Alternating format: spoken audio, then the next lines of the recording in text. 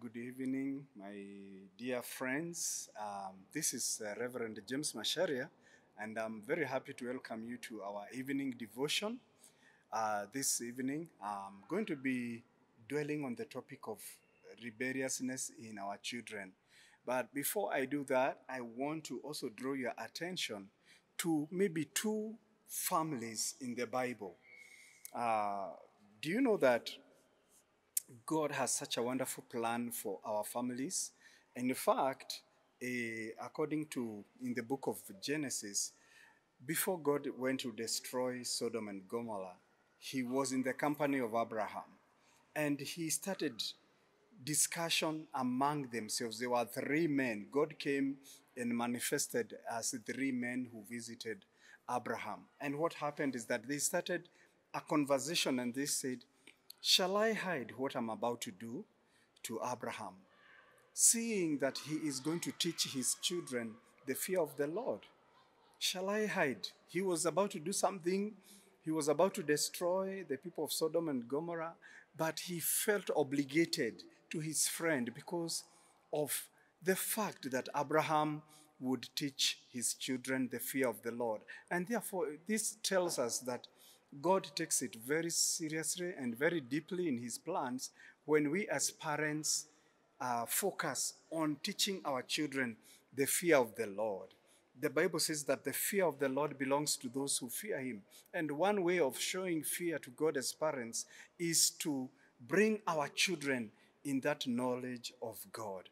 Let me also uh, bring you to another attention concerning the family of Samuel. Samuel was such a dynamic prophet.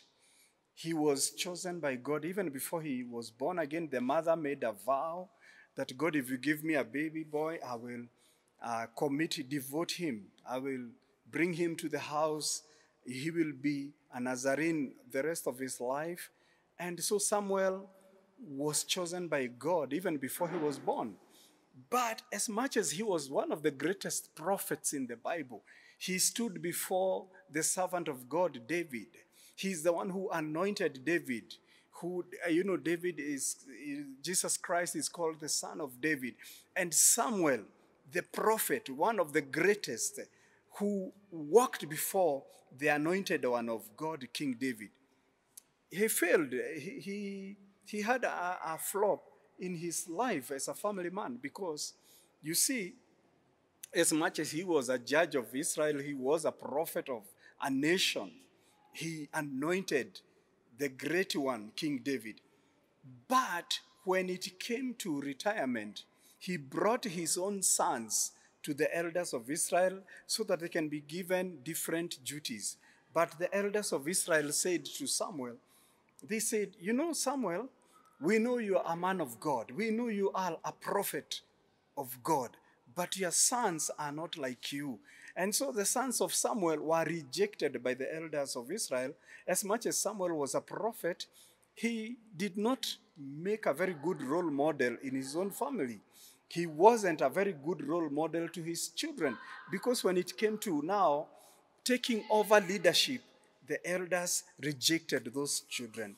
And in my devotion this beautiful evening, dear viewers, I just want to draw our attention to this man called Jacob. If you can open your Bibles in the book of Genesis, chapter 33 and verse 13, we see Jacob mediating, or rather, he was trying to advocate for his children because his brother Esau was encouraging him to go, to walk with him, to go with the speed of Esau. But in verse 13, maybe you can start reading from verse 12. Then Esau said, "Let us be on our way. I will accompany you." But Jacob said to him, "My Lord knows that the children are tender and that I must care for the ewes and the cows that are nursing their young. If they are driven hard, just one day all the animals will die. So let my Lord go ahead of us, of his servants, while I move slowly at the pace of the droves before me and that of the children. And I will come to you, to my Lord in Seir." So Jacob directed Esau, his brother, said, please, let me not go with you. Your speed is very hard. You go very hard. And I have young ones with me. He said, if I drive them very hard like you, Esau, they will one day die. So let me go slowly with the pace of the children. Let me take time until I come to my Lord in Seir. Let me go with the pace of the children. And in this, there's a lot of gravity in the statement of this father. He said, if I go very hard with them, they will die. And sometimes we look at our children and all we want is for them to perform very well academically. We want them to get their A's and all that, B minus, maybe B plus. We put a lot of pressure. We are ever absent. We are never there at home. Many parents, they are able to provide, but their presence is absent. They are never home. Maybe the house helps, maybe the media influence. And many of the parents don't realize that their children have already reached adolescence. Their children are already going through a lot of peer pressure and changes in this community. The pressure, the challenges we faced when we were young in the 70s are totally different. The dynamics have really gone. We are now digital. The world is moving very fast, and children are being exposed to a lot of stuff, even on the media.